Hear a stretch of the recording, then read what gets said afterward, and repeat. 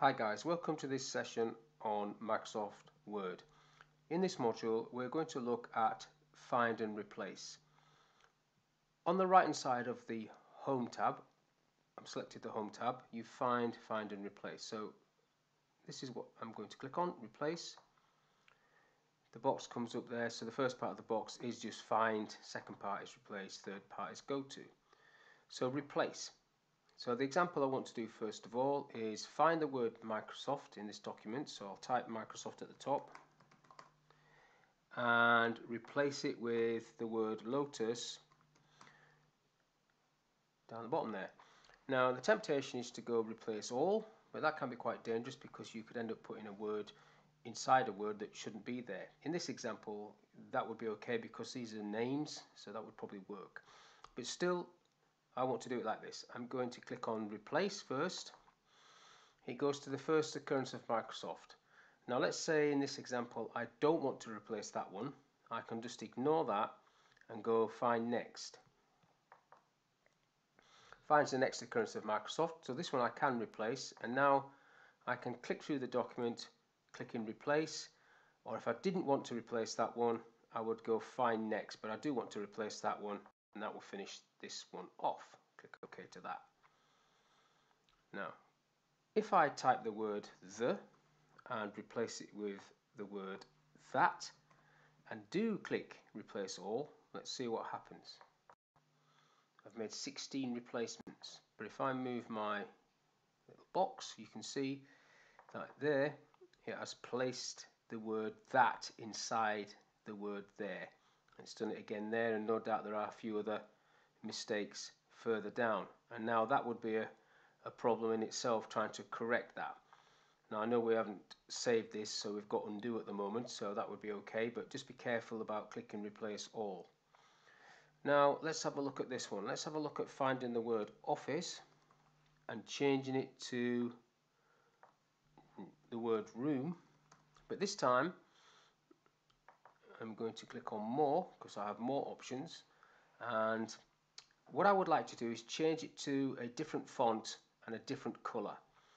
So I'm going to click back on there because in my experience sometimes when you click this button it jumps back up to the top option. So I'm just double checking that I'm on this one. Then format, font, and I can change this to, let's say, 24 and red. Okay to that. Oh, didn't pick the color. Red. Okay to that. And then I will go in this example replace all, but you can see the format there. Replace all. 14 replacements. Click OK. So you can see how that works. Now next one, I'm going to type the word specialist and replace it with expert.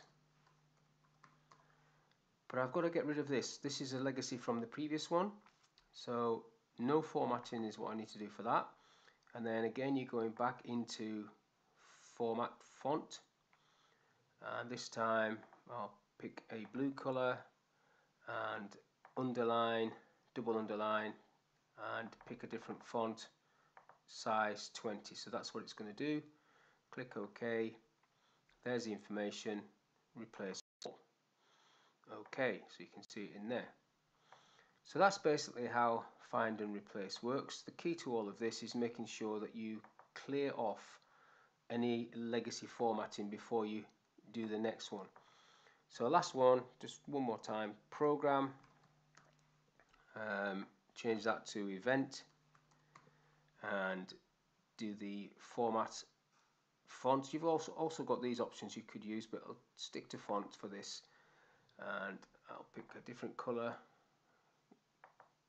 amber, bold, and let's make it quite large, 36.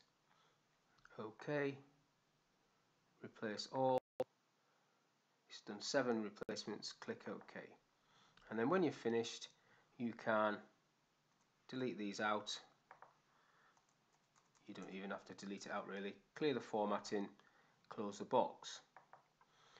Now what I want to do in the rest of this session is just basically reset this back down to normal font. So I'm going to select Control and then A to select the whole document, and then Control and Spacebar to put the document back to the default font. Now, it hasn't changed the actual words that I changed, but it's put the font back to Times New Roman 12 point. So the next little bit in this session is going to be borders and shading.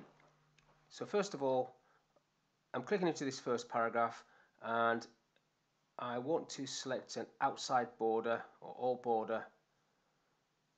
Either would work, all borders, and then this one gets a border. And then to the left of that, a colour, a shading colour, like so. Next one, let's select a right border and let's just highlight some of the text and pick a different colour to shade. Next one, let's do a bottom border and let's make the whole thing shade. And then coming down into this next paragraph, I want to do something slightly different. So I am going into borders and shading at the bottom to this box. So I could use this box to create exactly the same. There's the border, or I've got a shadow option, a 3D option.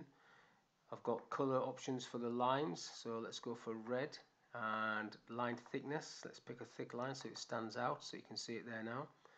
You've got paragraph option there. You've got options on that paragraph, so you can basically move it from the text. So if I just show how this works, so it's moving the border away from the text. You can do the left right as well. Click OK to that, click OK again, and you can see that coming on there now, big thick line. Now next paragraph, if I go back into borders and shading, you've got a page border which has exactly the same things, box for the whole page. But in addition to these styles down this left hand side, you also have these options under this heading at the very bottom.